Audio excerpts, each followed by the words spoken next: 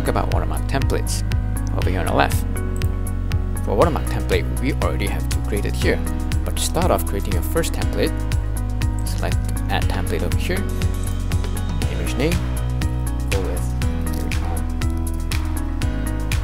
use as watermark, put as yes, positions, where you want to put it over here, top, right, bottom, left, right, or even the center, but we put a bottom left corner now.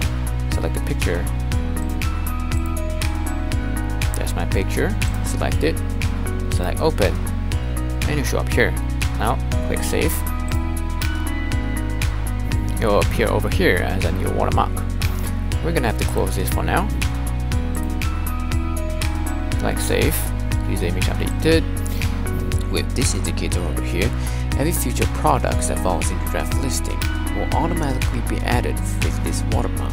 For example, products that came from scrap, which makes it easy for you. Now what happens if you want to manually insert this watermark? You can't do that. You gotta go to product listing, go to the products, edit, and select images. Select this pencil icon over to here, and let's go with the new icon, apply template. It's quite big, we can resize it to however we want manually, no problem at all. After that, select save the product over here, and it'll be there. And make sure to select save and publish to your marketplace.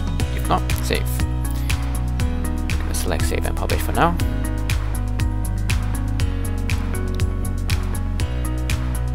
Wait for a bit more. Please publish. Select the X button over here.